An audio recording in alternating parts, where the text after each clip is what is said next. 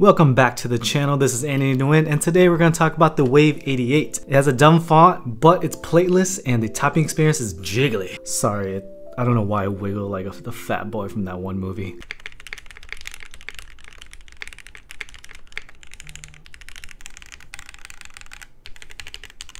Today, all the viewers are just going to have to accept that. I have a heavy bias. I love this type of keyboard. Out of all the mounting styles, top mount, gasket mount, sandwich mount, gummy O-ring mount, my favorite mount is actually the plateless. It's like a plateless PCB mount, gasket mount. Those are a lot of words, but what it really means is there's no plate for the switches to sit into. The switches sit directly into the PCB, and the PCB itself is what's getting sandwiched into the case. All you gotta know is the typing experience is very bouncy, very fun, and it's gonna be quite different from what you're probably used to. And if you're new here, my name is Andy Nguyen. I make content on keyboards and tech. I'm just a nerd just like you all. The Wave 88 right here is made by Oasis Industries, and they are related a little bit to Owlstabs, so you're gonna see a little bit of the design influence here, but they are different designers. Basically, I love the Juby, which is 60% XT, so it had some macro columns. I love the new, that was a regular 60% plateless. I actually love the IDB60 that I used way back then, which is also plateless, and now we have something that's in the TKL form factor. We also had the Glacier, which I also tried plateless, which had a lot of similarity with this board, except this one has a different weight. And I know the weight looks kind of ugly, but it's one of the few things I dislike about it. There's a lot to love here, let's get into it. They did sponsor the stream in the video, but you know, this one's gonna tickle my fancy because it's one of my favorite types of mounts. Keep that in mind. My opinion is always my own, they never get to see the video before it goes live. So like I mentioned before, it's plateless, let's get right into that. So it's PCB mounted, and it uses these gasket socks, just like the Jelly Epoch as well as the Mr. Suit by Owlstabs. So there's nothing new here. It makes it really easy to install, and it's a non-permanent installation, so if you mess up, you can just reapply the sock. Whereas with the gasket, if you mess up and you pull off the adhesive, it ends up stretching the poron, and it's not a good time. And being plateless, it means the plate is optional. It came with a PC plate, but I'm not gonna use it because if I have a plateless option, why would I use a plate? The 7V is like this as well, and in my experience, the 7V sounded better plateless than it did with the plate. Here, I'm not even gonna try the plate because you know I love the plateless. With it being plateless, it was bouncy and jiggly like the Taro 75, but I will say the Taro 75 was more bouncy,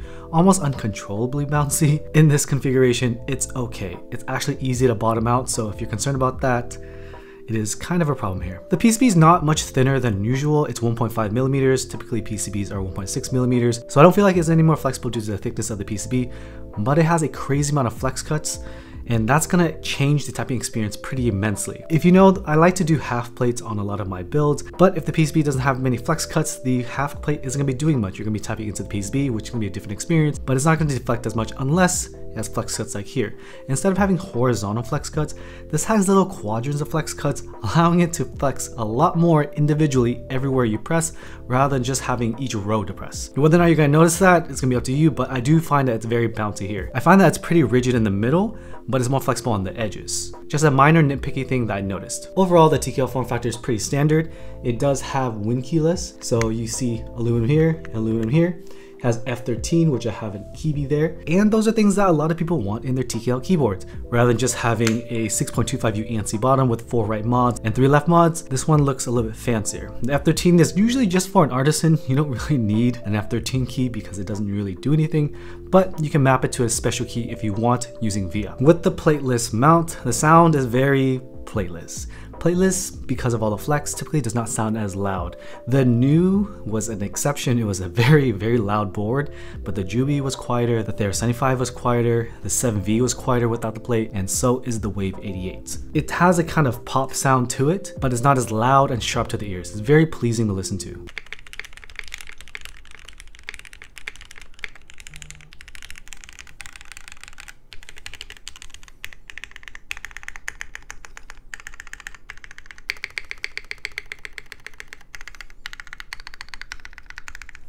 And that was the sound test with its hot swap. Here's the sound test with it soldered.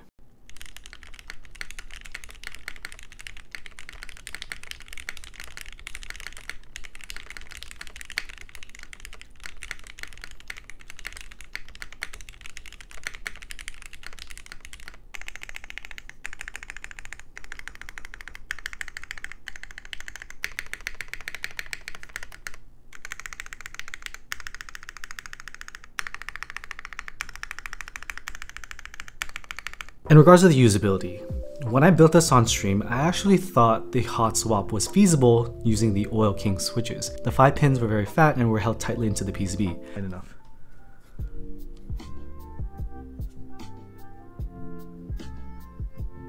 But the left bracket, right bracket, and question mark, those were not aligned. I had originally thought it was due to the hot swap, because typically hot swap is a little bit more wobbly because there's no plate holding it in place, but I was a bit confused because the switches sat pretty tightly. So I figured, oh, I don't recommend hot swap plateless because although it fits and the switches aren't coming out, it's not lined up. Then I built it soldered. I did this off stream, I just did it right before filming this video, and I noticed something odd. The holes are not lined up. So the keycap and the switch were not misaligned due to being hot swap and not having a plate, but rather the PCB itself is a little bit faulty. Just off axis a little bit, enough for you to notice it in the keycap itself, and enough to trigger your OCD. Oh, I really wanted to love this, but I'm gonna be staring at it all the time. I'm staring at it right now. This key right here, right there, right there. Look at it. Look at it. That was after I fixed it.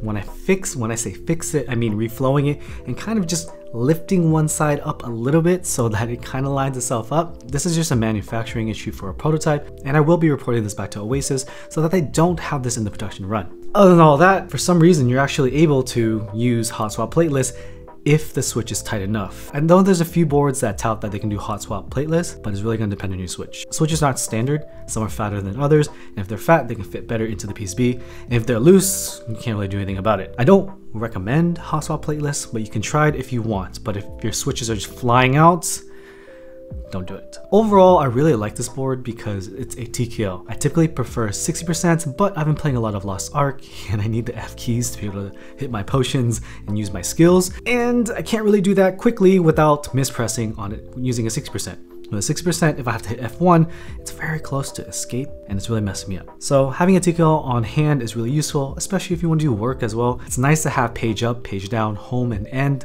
to dedicated keys rather than having it layered, just because it's annoying and I just don't want to have to layer too much when I'm trying to be productive. Like right after filming, I'm gonna have to edit this video, and if I have the choice, I'm gonna go grab a TKO rather than 6%. And you may ask, Andy, why don't you use a 75% keyboard like the Satisfaction 75 or the Hex 4B over TKO? I just think TKOs look prettier, they look more keyboardy, and that's just my personal preference, and the Satisfaction 75 sounds bad. So I would prefer to use this, especially because I like plateless and I already got rid of my Juby and my new, so this is one of my only plateless boards left, and the Hex 4B, but this definitely looks prettier than the kind of bucktooth Hex 4B. So they told me that this keyboard is going to be $399, and that's a pretty fair price considering the FBTKL pre-order in stock is going to be close to $300, I believe. For another $100, you can get a brass weight.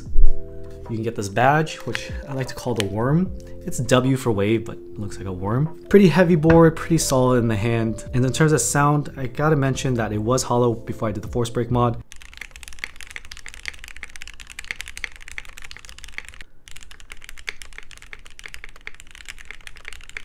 And that's because I'm not using PCB foam, I'm not using case foam.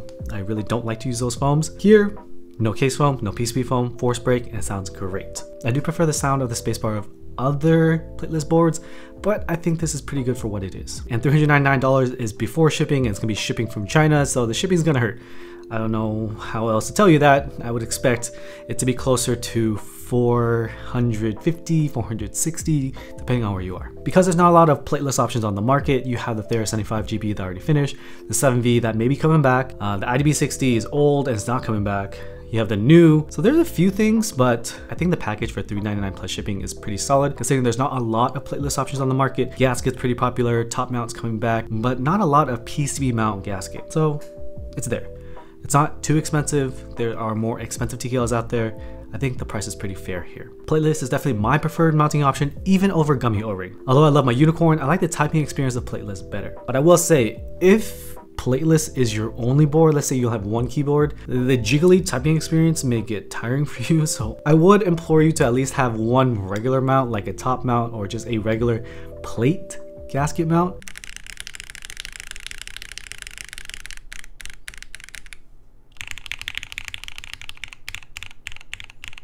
so that you can kind of switch off. The plateless jiggly tapping experience is not for everyone. It's just my personal preference.